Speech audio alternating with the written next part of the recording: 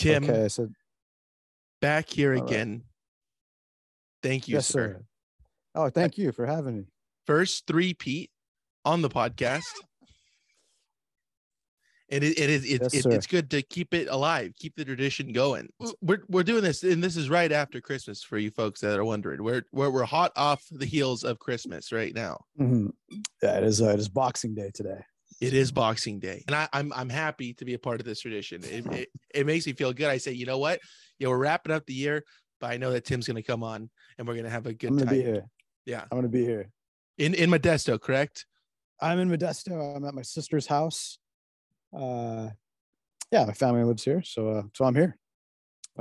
You go and visit. You say this is the time of year I gotta get back to my roots. Gotta go back to Modesto. Of course. It's very gray today in Modesto. It's usually a little bit nicer this time of year, but it's been very gray. I went to the skate park this morning and my hands were just absolutely freezing. And yeah, it's usually a good 10 degrees colder than LA generally, but it feels much more. Yeah, hands are cracking. My dad recently retired. He loves snowboarding, so he's partaking in snowboarding at the age of 70. It's good. That's a prime time to do it. Yeah, really and truly. Yeah, I think he'll take up more snowboarding trips. My sisters and I got him a pass. I think it was Dodge Ridge. Sweet. That's it's a little send me off for 45 years in the veterinary industry, or maybe a little less, but still a good chunk of time. It's a good chunk of time. Yeah. Now, going back to your skate park adventure, Tim, how did it go? Did you get any sweet tricks down? No, I don't really do much in the way of tricks. I'm more into just cruising, riding around bowls, and carving it up. Nothing wild. I love to carve it up, man. Yeah. I feel like it's more age appropriate for someone's 40, and I sort of got back into skateboarding over the pandemic and decided I'm just gonna try to do mellow stuff. I feel like we have chatted about your skating activities, and I'm liking that it hasn't gone away. You're still on it. It hasn't gone away. Hasn't progressed. So. It's good to get that exercise. Get that exercise. Get out there. Get that heart. Yeah, elevate that heart rate. All these things are important as you age. Absolutely, and your father could attest to this. I mean, he is. Oh yeah, he's going down those slopes. Yeah, he's aspiring to be in the X Games someday. That'd be good. I'm looking forward to the debut. As am I. You said he was a veterinarian. That's what he did for 40 plus years. Yeah, he had a practice out in Riverbank, California. He'd been trying to retire for a number of years, but he sold the practice on the condition that he would work there and sort of taper off his services, going from working 6 days a week to 5 to 4 to 3 to 2 to 1. And now he's out. Although he did go back last week. He had 7 surgeries to do in a day. But he was actually saying that if he could just only do surgeries, he would continue working. But yeah. Did he ever, kind of not pressure you, but was like, hey, why don't you come learn the trade with me? Was that ever a conversation that occurred? There wasn't really the pressure from him to do something like that. But I think, growing up, a lot of people asked if I would follow in my dad's footsteps and become a veterinarian. And I kind of have a squeamish stomach with blood. And I just remember seeing my dad do certain things when I was younger that just really, really repulsed me and made me never want to do what he does. And my mom's also, she works in healthcare too. She's a nurse practitioner. My other sister is my sister whose house I'm at right now. She's a neonatal nurse practitioner. And my little sister is a dietitian. So I'm kind of the black sheep in terms of the family, in terms of like occupation, because I don't have the brains nor the stomach to get in the medical world. But you're doing different stuff, Tim. You said, all right, you say that's covered. Let me cover another base for the family. You're doing them a service. You're doing them a service. I think so. Yeah. I think so. They accept it. I mean, every once in a while as you know, music is not like the most reliable thing in the world. And for like a long time, I was like just doing other things, you know, to pay rent, while being a person that went on tour, but you know, I wasn't making a living or anything out of it. And my dad would just, you know, he'd send me little links to like, you know, what about becoming like an X-ray technician? You think about doing that? And I'm like, yeah, sure. Paramedic. You should be a paramedic. Well, I'm like, oh, sure. I mean, well, I think that's the benefit of having your dad. And, you know, even though it's not the human medical profession, whenever I've had like little injuries, like I remember one time riding my bike and I forgot my wheels got stuck in. It got stuck in something. I just went over the handlebars and just skidded on the pavement on my chin. And my dad was kind of like, yeah, I'll stitch that up myself. And so we went to his office and I lied down on the exam table that, you know, he'd be neutering dogs and got my chin stitched up. And it serves multi-purposes. That's able, you know, it doesn't matter who's on it. Somebody it's getting fixed, whatever needs to be fixed. Yeah. I've had x-rays done in that place. And I was like, this just feels a little weird. Like skateboarding injuries growing up. And yeah. You're a true skater, Tim. You're true. I'm not. X I'm not really, Games kind of guy. I took a very I'm just really unskilled, and I took like a good 20 years off. But I just got back into it during the pandemic. My nephew expressed interest in skateboarding. He got my old skateboard that was at my parents' house for a long time, and I was just looking for something to do over the pandemic. And with him getting into it, I was like, oh, maybe I'll try this again, and started going to skate parks to you know, just do something other than, I don't know, watching Netflix, you know. Sure. There's only so much stuff that is good on there. You got to kind of weed it out. Yeah. Have you been watching anything recently that has caught in your eye that you're invested in, either a movie or a TV show? Oh, I mean, I think like everybody else in the world, I really got into the new season of White Lotus, and I keep on hearing about it. Oh, you haven't seen it? I have not seen it. No. Oh man, do yourself a favor. It's good. All right. Good. White Lotus is good. It's HBO, right? Yeah. It's okay. HBO. Are you prone to checking out something that somebody's giving you a recommendation on, TV wise or movie wise? I guess it depends on the source. Sure. That's key. Yeah, if it's a person whose tastes I align with, usually I'll take them up on it. Other times, you know, casually check out the recommendation. Yeah. In passing. But if somebody gives you a bad recommendation for something, they're off the list, right? Like it's like, you're wrong about that thing. So I don't know if I'm gonna I give people a lot of chances. Too many. But it sounds like you've been burned a couple times, Tim. That's this from outside perspective. I get burned, but I allow myself to get burned. It's yeah. You need to feel the heat once in a while. It's cold out there. Yeah. Now, are you also doling out recommendations for stuff? Not so much. I get a little in my head about it sometimes. Like if they don't like it, I feel embarrassed and feel like I have to apologize a bunch. It is really what sorry. It is. You go, you know what? I liked it. I thought that you'd like it, and you just got to live with that, you know? Yeah, but then I feel bad. Like, I didn't know this person as well as I thought I did. Or what does it say about our relationship, you know? That's it. It's a crucial question that needs to be addressed. Yeah. Absolutely. Yeah. It probably will never be addressed, but yeah. How often are people giving you music recommendations? Is that more common than like a movie or a TV show recommendation? Not too often. I think it's more or less a thing of like, driving around to somebody and they're putting something on, like, oh, this is great. What is this? And then getting the story behind that, or, going record shopping with someone and then being like, oh, you know this? No, I don't. You should check it out. And then, yeah, that's usually the extent of That's a big leap, though. If you're buying the record that you have no idea what it is, that's a bigger leap than just putting it on a Spotify or something. It is. Yeah.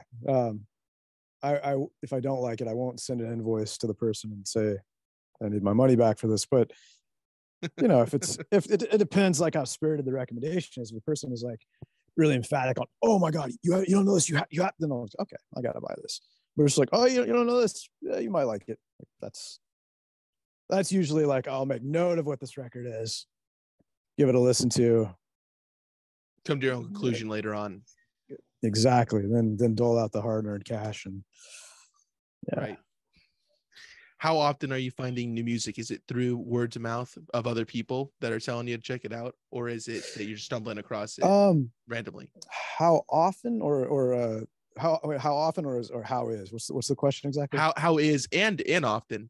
Actually, and often, both. I wouldn't say it's particularly often. I think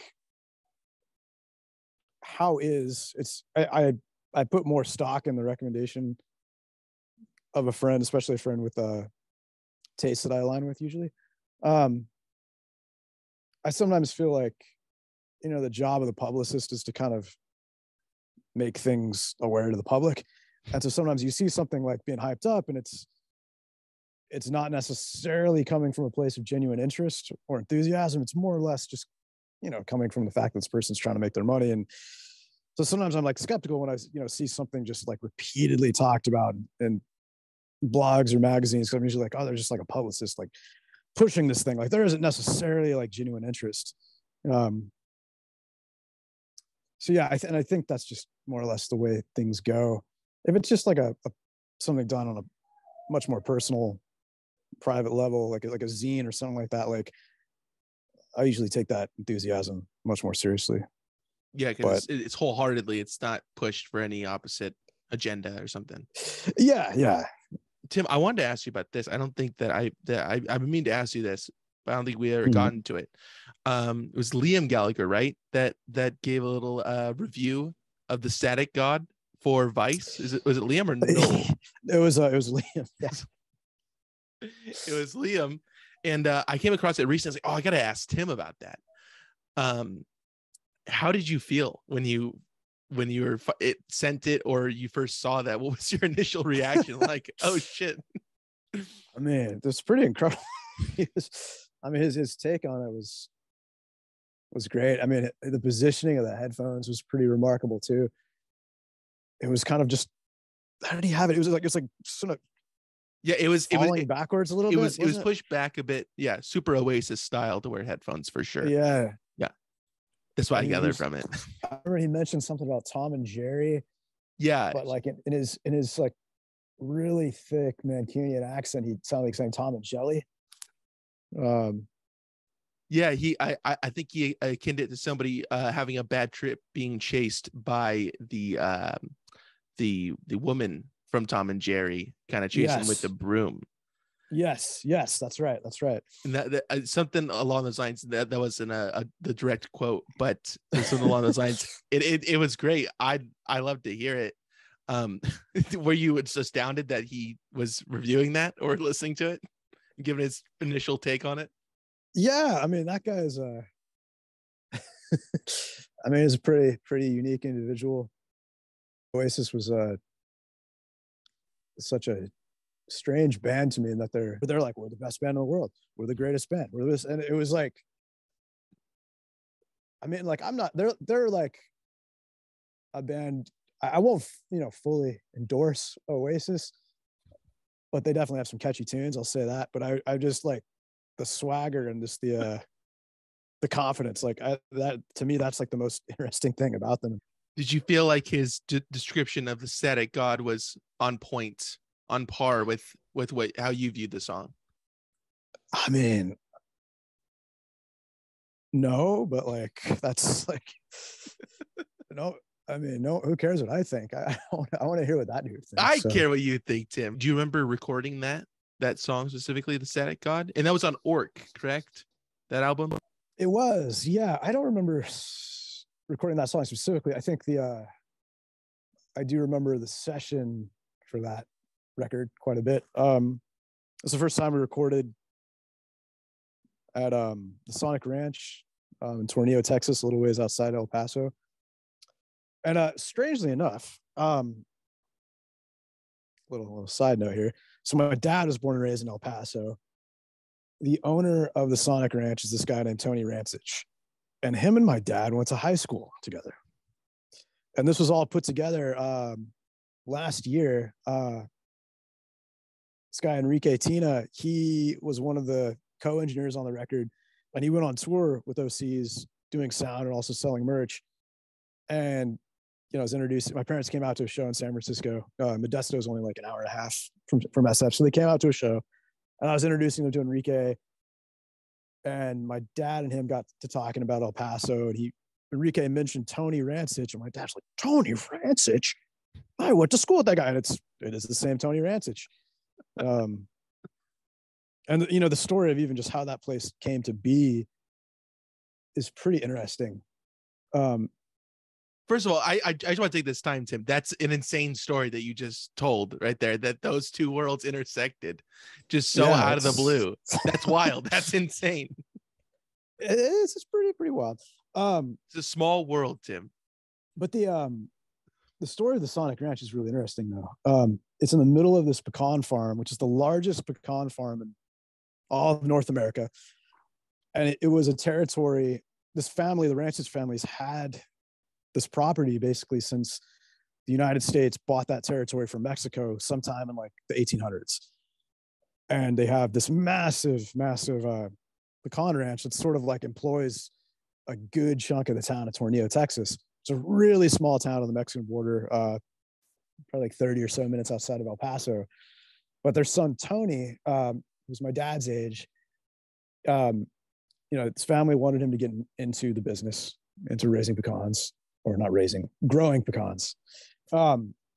He said like, oh, I actually just want to get in audio engineering. And the family said, okay, well, if we give you like 3 acres, is that enough to build a studio on?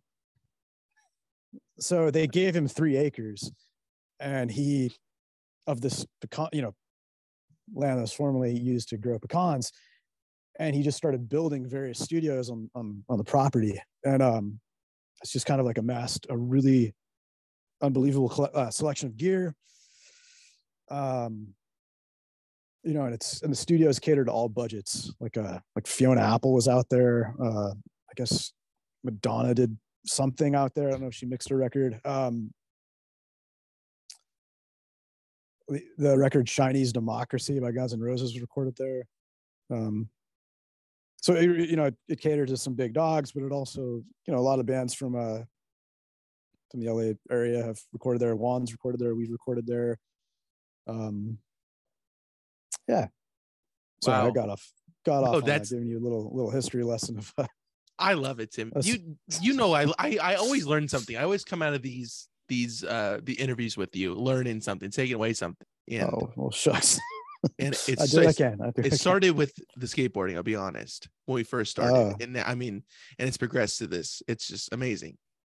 It's good to see the progression between you and I over 3 years now, and what we cover here. This has become a tradition. Yeah, this is it. A lot's been discussed. A lot. We've traversed a lot of different topics on this. And it's been fairly consistent too in terms of location. Like I think you've been in this room the last couple of times, but the artwork on the walls has changed. A bit, yeah. I've changed some stuff up. Yeah, got that painting and the other one. Mm-hmm. Some nice stuff that was from a South African flight that I took. And nice. It was on the plane. Where did you go? I went to Tanzania on a safari, I don't know, back in 2018. Oh my God. Yeah. How was that? It was amazing. You could see a bunch of different animals, and it was great to, that's the only time I've been out of the country, was just go to South Africa. That's a long flight. It was a long flight. Yes, sir. Did you go to I've only been to South Africa once. We played in Cape Town, but we flew from LA to London, and then from London straight down to Cape Town. Yeah. I mean, what was your routing?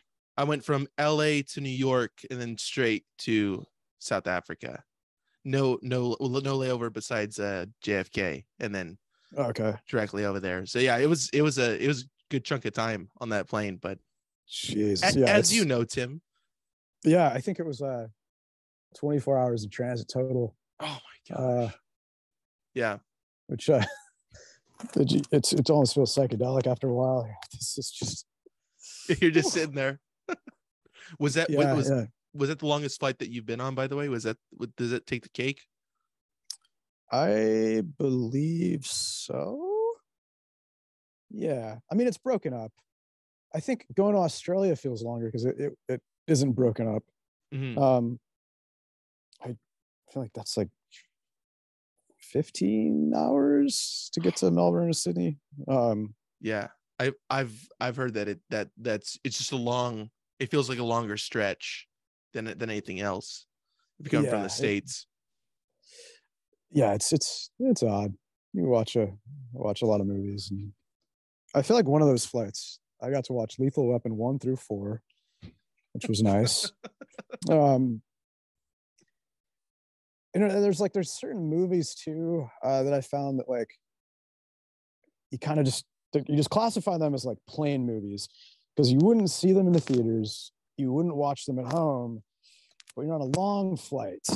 You're gonna watch the Hangover series, or you're checking it out. You're checking out Bridesmaids, The Hangover, modern cinema classics. Yeah. That's equivalent to The Godfather. That's the closest thing we have is the Hangover series and Bridesmaids. Yes. Yeah. And then the canon of plain movies, The Hangover is the Godfather, and I don't know what Bridesmaids would be, but maybe like Goodfellas. Let's say Goodfellas. In terms Goodfellas is that's been a plain movie, but that would also be that'd be a living room movie. Yeah, and that would be a theater movie. That is a multi location. My brain is just shot today, man. I'm sorry. It's the three tiers. It's got room to move within it. I'm with you, Tim. I'm right there with you. Room to move. That's Ray Liotta. Yeah. Crucial. Didn't he pass recently? He did. Ray Liotta. My mom had texted me it. There's this thing that if I hear about a celebrity passing away, or my mom hears about a celebrity passing away, we gotta share the news as soon as it is confirmed. Yeah. Which one affected you the most recently? The most, I would say Betty White, and it's interesting. Because I was thinking about Betty White before she had passed, and like she's older than sliced bread. Somebody had made that comparison. I think some comedian is like, yeah, she's literally older than sliced bread. And I was thinking about her a lot, like, wow, that's a good chunk of time to be on this earth. I was like, yeah, she's still around. Like, that's wild. That's insane, And then I don't know, like maybe like a week after, like just kind of thinking about it a lot, she had passed. Like, whoa, that's kind of trippy. Just Betty White floating around, and then finally. Were you a Golden Girls fan? I was not. Now really? It was one that it was on. Do you remember that station TV Land? Remember that one? Yeah. Mm-hmm. TV Land would show that a lot. Bonanza, Gunsmoke. Those are like three staples of TV Land for quite a few years. And I remember like just catching it on occasion. I wasn't a religious watcher, but if it was on, I was like, all right, it's on. Okay. Or I'm at somebody else's house and it's just the TV's on. It's like, all right, there's B. Arthur and Betty White. And the other lady. I loved Betty White's character. I think Rose Nyland or Nylander, I think was her character's name. We're going to go with that. Whether it is or isn't, we're just going to say that it is.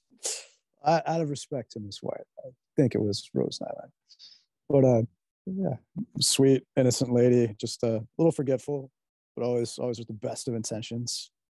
Just golden. Big fan of her. Yeah. I had a weird kind of experience with Lemmy's death from Motorhead when he passed away.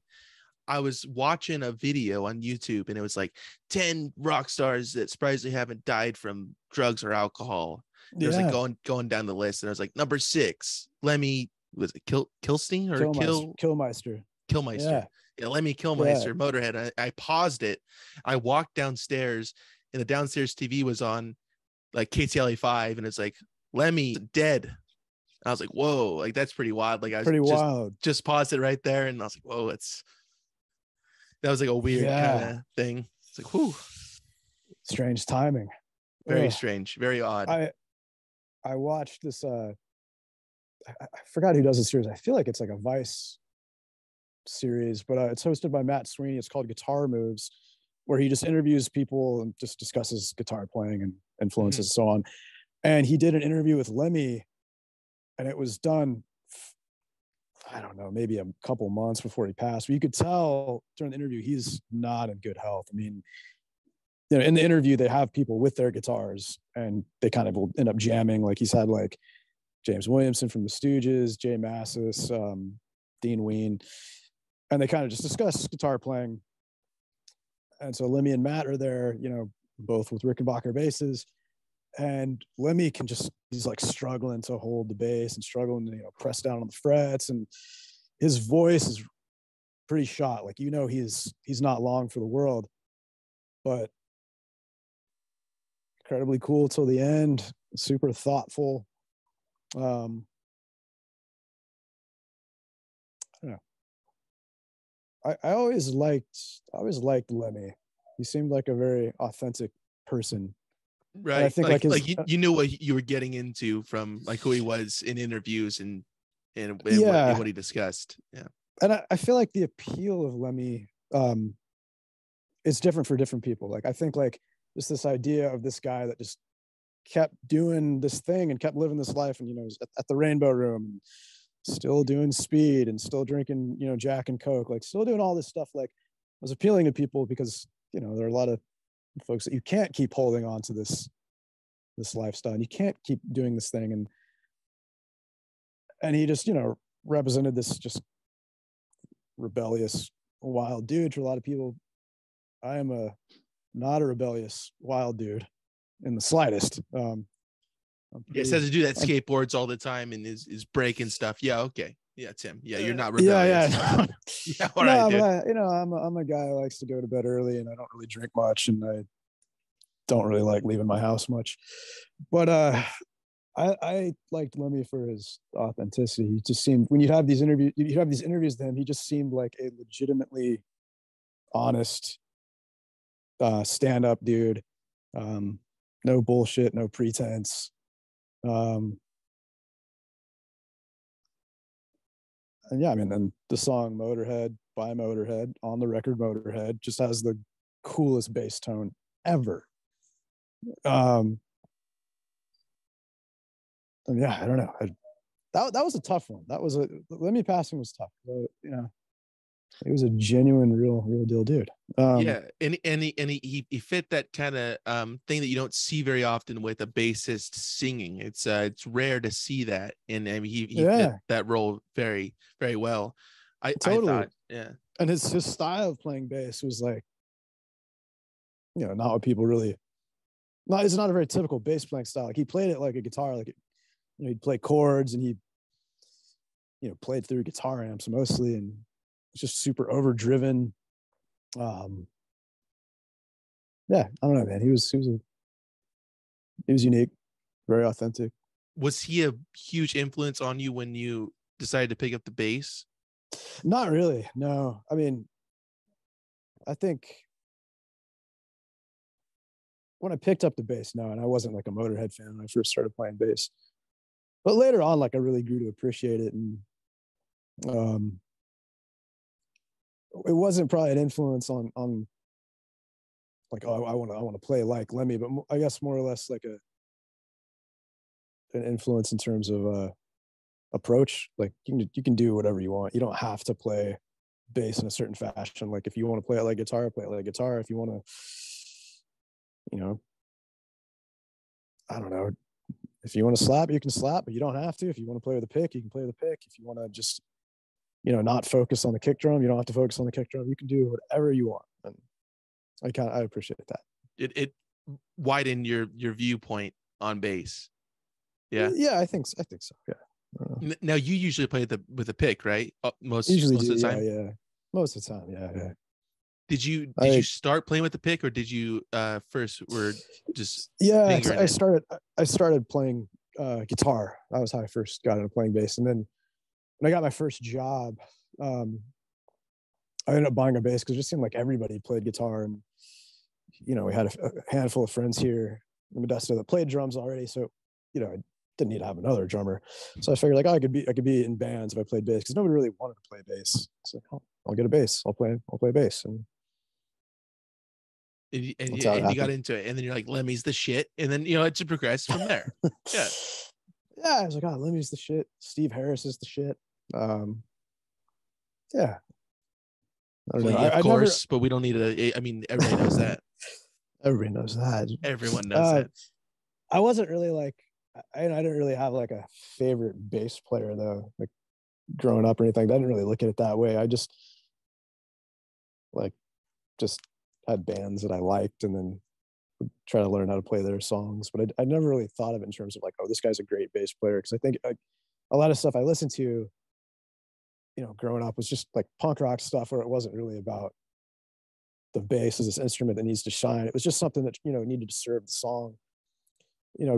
Like your job as a bass player wasn't really to be like, look at me, I'm the shit. It was just like, oh, like I'm here to be of service to others. I'm here to, I'm here to serve the band, not me. And it's a selfless duty, I guess. Yeah. I mean, you shouldn't think about yourself too much. Like you're here to like a supporting role. So that's kind of how I look at bass playing. It's cool if I could do something that's like noticeable or memorable, but like for the most part, like my job is to just kind of like be that link, I guess, as a bass player between what the drums are doing and what the guitars are doing. Right. Oh, where are you in Orange County? I don't know if I'm revealing too many of the secrets here. Where? No. I mean, I'm in Modesto. I'm in Yorba Linda. Oh, okay. Land of Richard Nixon over here, Yorba Linda. Was he from Yorba Linda? Yes, sir, he was. Okay. We got Richard Nixon and probably somebody else, but Richard Nixon's the high watermark. The guy for the city. What a watermark, yeah. Watergate mark, yeah. It's right there. I had to shoehorn it in there. Is that a source of pride for the Yorba Lindens that you guys have Richard Nixon as a? Yeah, I mean his house is still there and it's preserved, and we got the library. I live in Glendale in California, where I don't know who we have as a claim to fame politically. I just know Scott Gorham from Thin Lizzy was born there, so I thought that was pretty good. It's pretty memorable. Way more memorable than Richard Nixon. I don't know about more memorable, but I'll take Scott Gorham over Richard Nixon. But yeah, as would I. Good pick. Modesto, where I'm from and where we're chatting right now, we have George Lucas. Never heard George of him. Lucas. What did he do? Yeah, did quite a bit. Indie filmmaker, right? Indie, yeah. Cannes Film Festival, that kind of jazz. Yeah, he's done some things. In fact, the movie American Graffiti was based on his time as a teenager in Modesto, and there's this area called 5 Point Modesto where it's like a couple different streets collide into a 5 point. Mm-hmm. But there's kind of a little statue of like an old car and a 1950s looking couple. Like I think they're like sharing a milkshake or something, but it's a little homage to American Graffiti. That's a good film. That's a good one. I've actually never watched it in its entirety. I've just seen parts of it. But actually, even moving further in this, the last time I saw it was on a plane. Yeah, we have George Lucas from here. The band Granddaddy was a successful group from here, and we had I guess the most recent times the murder of Lacey Peterson was. I don't know if you were alive when that happened. I don't know who Lacey Peterson or Lacey Peterson. Yeah, it was just this woman that was murdered supposedly by her husband, and it made headlines and kind of big case. Were you on it? Were you doing some investigation work? No, I was I was already living in San Francisco, but every once in a while, like, I'd take friends from San Francisco and go to Modesto and hang out. And so many people wanted to see the Lacey Peterson house, so drive by the Lacey Peterson house, and yeah.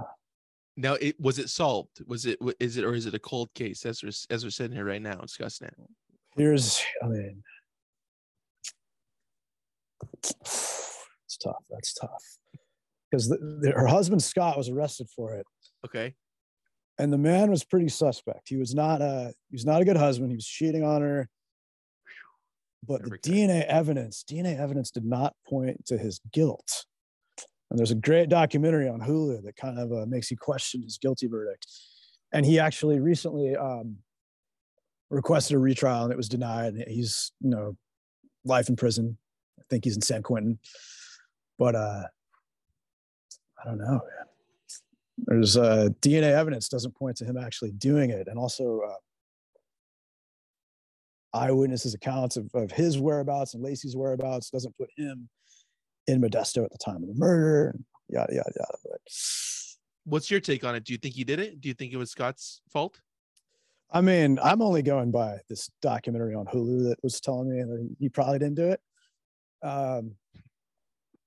I can't say. I mean, it doesn't matter what I think anyway, but I think it does, Tim. I think you got to crack this thing wide open. You got to fight for this man's justice. Okay.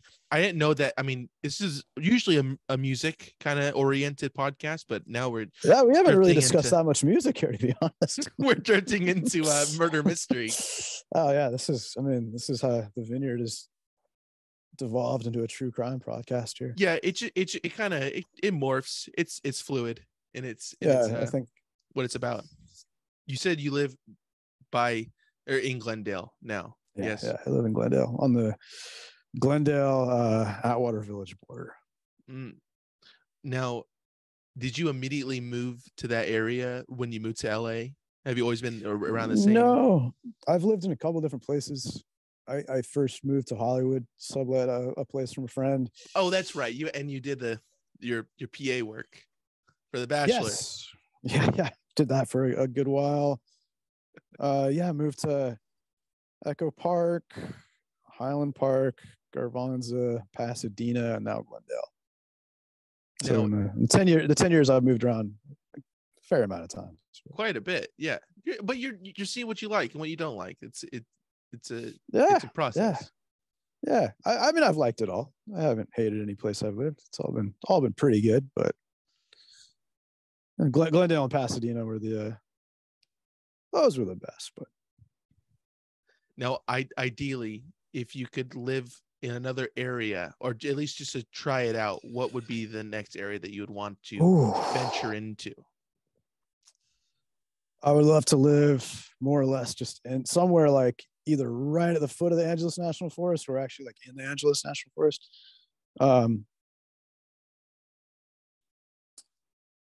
I think like buying a house in LA just seems kind of like really out of reach, but every once in a while I'll like see a cabin or something like that that's like maybe like 15 minutes in, but like they have to, like, it's all cash. Like they'll be like for sale for like under 300,000. Like, oh, maybe I could finance something like this, but like they want all cash. But that would be like ideal, cash only. Yes. Ideally I'd be in like the forest, but like able to like get into town in like 25, 30 minutes. That'd be the dream, but that'd be nice. Yeah, maybe someday. Going back to the colder elements, but not as cold as there, but still. Nice. I mean, it could get snowy up there. Yeah. Okay, good. So you're really going back, and of course you're gonna invite your dad over to snowboard. Yeah. Oh, these things. Mm-hmm. Well, I was telling him next time he comes and visits, he could bring his snowboard. But I've gone sledding a handful of times up. You drive up Highway 2 into the Angeles National Forest. There's an abandoned ski lift, Mount Waterman. And it's a fantastic place to go sledding. So my dad comes down, I'll get on the toboggan, he'll get on his snowboard, we'll race each other. It'll be a good time. It'll be a damn hoot, let me tell you. I also wanted to ask you about this, because this is a recent revelation, and I'm Mhm. sorry to shoehorn this in here and going back to music. I know you hate discussing it, but Oh yeah. I do need to ask you about it. You were in a band, and I forget the name of the band, with Robbie Simon, Mm-hmm. the artist. He's a good friend of mine. I love Robbie to death. Yeah, we had a band called Wet Illustrated. That was the name of the band, Wet Illustrated. Yeah, we I met Robbie at Amoeba. We had kind of similar musical tastes, and Robbie and I had like a television personalities cover band called All the Young Children on Crack, and it was kind of like the first time we ever played together. I was playing bass, Robbie was playing drums and singing, and our friend Andrew Lux was playing guitar and singing. But that was kind of like the first time Robbie and I ever played together. And then we played in a couple of different bands together. We played in this band called Photo Booth for a little bit. It was kind of like a melodic, garagey, poppy kind of thing. And then Robbie and I played with Ty Siegel for, we did one tour as the three of us. So Emily Rose couldn't play drums for that tour. I think it was like her last semester at school or something. But yeah, so me and Robbie playing in Ty's band, and we just kind of started this thing, Wet Illustrated. It was just the two of us for a little bit. We did a 7-inch. And we had just a couple of different friends play with us. Will Ivy ended up playing bass. He plays in Flatworms with me and Justin Sullivan. Fantastic. And that's a fantastic trio, by the way. I'm not Oh, trying to thank cut you. you off Thank here, you. Tim, but that's Thank you. fantastic. If you haven't checked it out, go check it out. Oh, Fantastic. thank you. Thank you. Can't say enough good things about that band. Anyways. Oh, thank you. Thank you. Yes, sir. And then and our buddy Chris Nodal also played guitar in Wet Illustrated. But we were Wet Illustrated was a funny band. We were not very good. We were kind of like, we were all kind of, we weren't the best musicians, and we're also kind of like, we also were just broke all the time. So we just kind of like, all our stuff was just breaking down constantly. We could never afford to get it fixed. Yeah, we were just kind of always just suffering from a lack of funds. We'd attempt to tour in my Ford Ranger. It's a small pickup truck. I was the only person that could drive stick as well. And it's one of those, it's a small truck, like 4-cylinder, and it's fine for 2 people, a little uncomfortable for 3 people, and massively uncomfortable for 4 people. And we do shows that way, and then we'd go on these tours, and then we'd have to basically take the gear inside every night because we couldn't just leave it sitting in our pickup truck. One of the tours we did, we just lost all the records. We had a box of the 7-inches that Robbie and I did, and they just fell out somewhere on Highway 5. But it was really fun though. We were all super close friends, and still are. And as terrible as a band we were, we had a great time. That's amazing. That's great. Yeah, it was a very low stakes band. Like, I mean, just keep the friendships intact and just have fun. And that's kind of what we did. That's awesome. I like that story, Tim. That's good. I'm glad I brought that up, because I didn't know that existed until I saw a picture of you, Robbie, and I forget the other man's name, but when you guys were a trio. Chris Nodal was. There's probably photos of us as a trio. Yeah, but that was just 2 guitars and drums, and then we brought Will in on bass. And yeah, I was like, whoa, it's an odd pairing. I not that you guys didn't know each other, but I was like, oh, I didn't know that Robbie would be in a band. Yeah. I don't think he's really done anything since Wet Illustrated. I think like our last show was sometime in like 2013. It wasn't even an intentional last show. It was just other things started happening. Like I started playing at OCs like fairly shortly after that show, and Robbie just really was focusing more on art. Will had other bands, and Chris got married, moved to New York City, and so yeah, it just, I don't know. It just kind of fizzled out. No huge yelling matches or anything, or disputes or anything. Just fizzled out. Right, and I mean, it is coming back this year, though. Correct? This next year. I mean, there's no one batting on our doors for that, but reunion tour. I'm saying it right now. So please keep an eye out for that, folks, when it comes. Yeah. No, it's nothing anybody's wanting, including members of the band. But let me rephrase that. I want it. I would like to see it in person. I'm looking forward to it. I'm getting the ball rolling on this. So August 28th, Richard Nixon Library, Yorba Linda, California. Be ready. We'll be there. What Illustrated performing live for Jacob Burnett.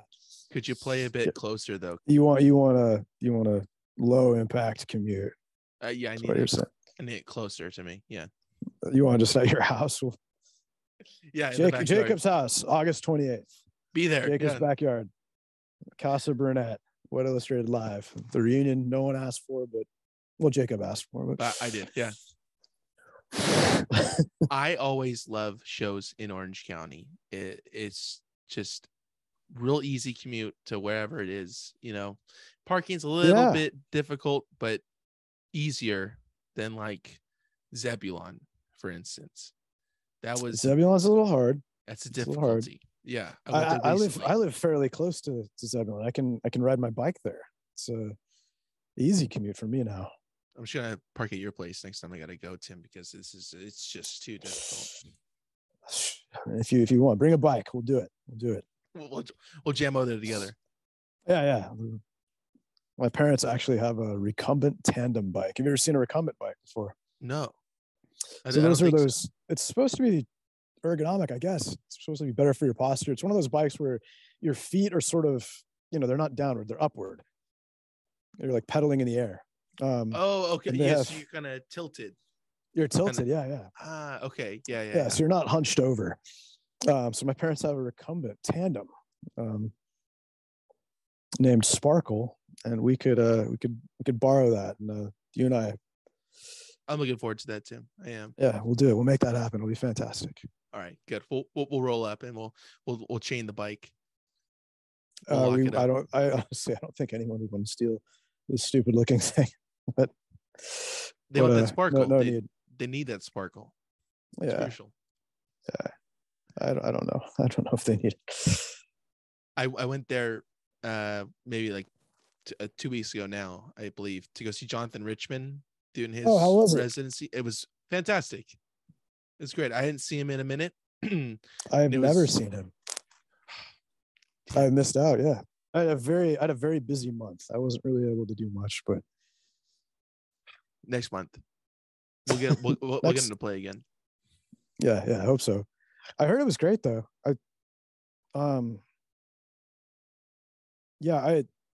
December was super busy though. I had Flatworms recording a record, and then right. I like that. And then a show in Berkeley for OCs. Came back. OCs rehearsed for a new record. Then we flew to New York for 2 shows. On that flight, somebody died on the flight to New York, which was bananas. So you're leaving from LAX, I'm assuming, to get over from LAX. We're flying to New York, and I remember just seeing flight attendants rushing to the back. We were kind of like in the middle front area. And you never want to see that, because no matter what's going on, they're always very calm and walking. It's never like an urgency. But they sort of picked up the pace a little bit. Things were seeming a little off. That's going to trigger something, that something's awry. And I forgot who in the band looked back, but they were like, oh my God, like they're like, somebody's like on the floor, like, and their feet are facing us. Like it looks like they may have like just come out of the restroom and just fallen on the ground. And then we hear them getting on the loudspeaker, is there a doctor on board? And we don't hear anything after that. And then they're like, is there a registered nurse on board? Don't hear anything. Is there anyone that's a fireman or a paramedic? And eventually, like, we look back and there's somebody like giving this guy chest compressions, and it just keeps going. And it's like 20 minutes, 30 minutes. And then, I'm looking back and like, they're still banging on this guy's chest. And the pilot says we're going to make an emergency landing in Richmond, Virginia. And we make it, we land, medics get on board, just like 8 of them that come on. And eventually they tell us like everyone has to deboard the plane. And at that point I was like, oh, this guy died, because this is,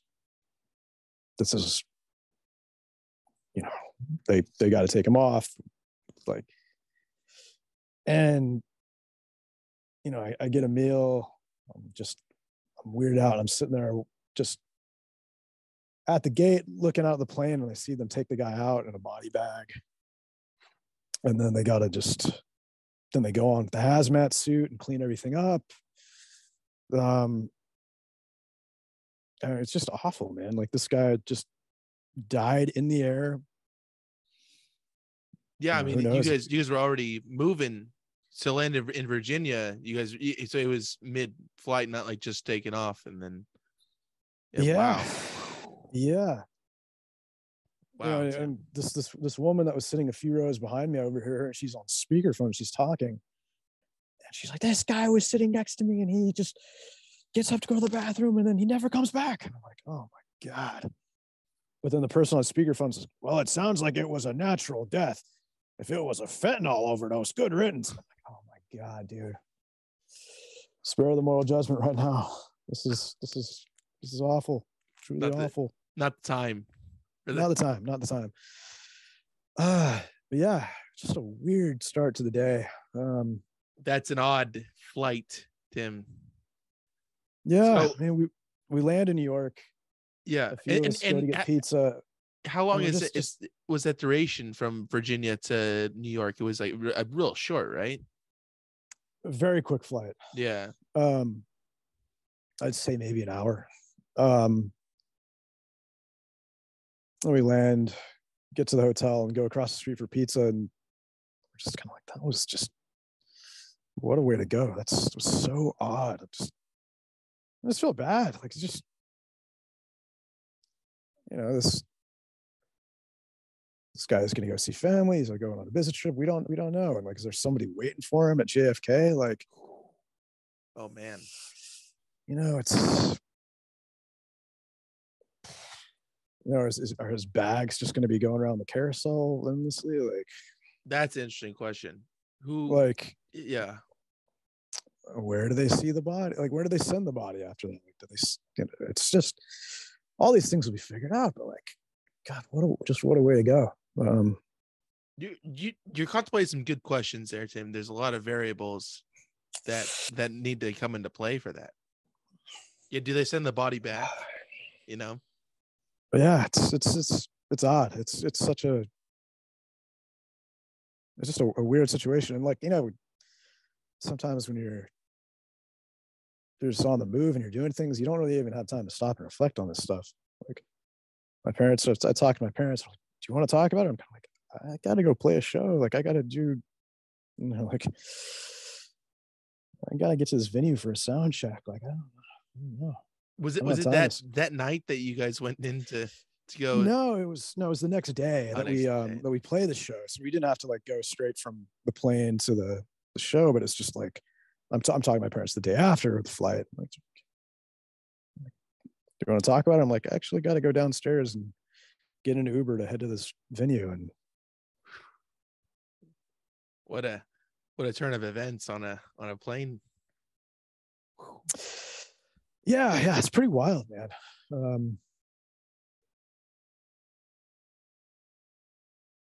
Yeah, I mean, I can't imagine what the people at the back of the plane were surrounding this guy as he's dying. I mean, like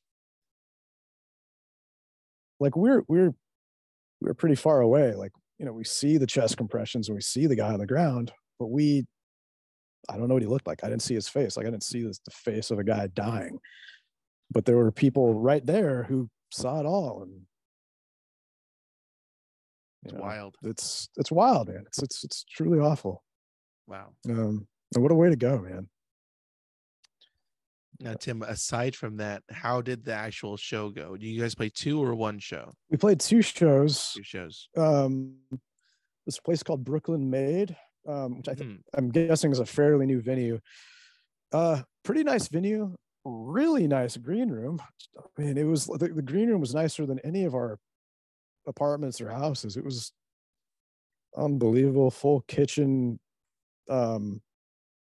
2 lofts inside of the place, like dining room, living room, kitchen, a hot tub. Wow. Yeah. That's I feel like somebody had put it on their story of some like about the green room being so nice. Yeah, it was pretty bananas. We had some friends came to the second night, and one of the guys, this guy Paris, just got naked and jumped right in, and like it's kind of nice for because New York's pretty cold, so it was nice to warm up in there. And but then flew back the next day and started recording an OC's record the day after. So I was there for like a good 3 days, and then came up here, and I've been here for a couple of days. But December has just kind of been nonstop movement for me, so it's nice to, I guess, have a few days where I'm just hanging out with the family and listening to my nephews and niece just screaming. So. And getting your skating in, obviously. Yeah. Getting skating in the morning, get something in. And then my girlfriend is flying in.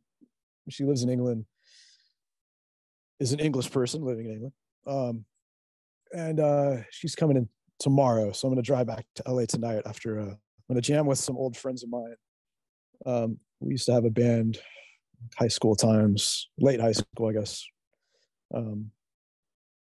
We're gonna jam at 5:00, and I'm gonna drive back to LA from there.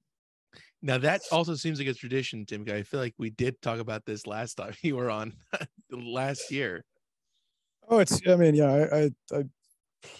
got a lot of patterns. It's I probably repeat what I've done every year. It's like only having like one season of Seinfeld in my life. It's the same thing every time. Like, it's happening. It's the jokes are the same. It's a rerun. I've seen this one. It's probably been, you've probably liked it the first time, and you're like, it's just more or less the same every time. It's just,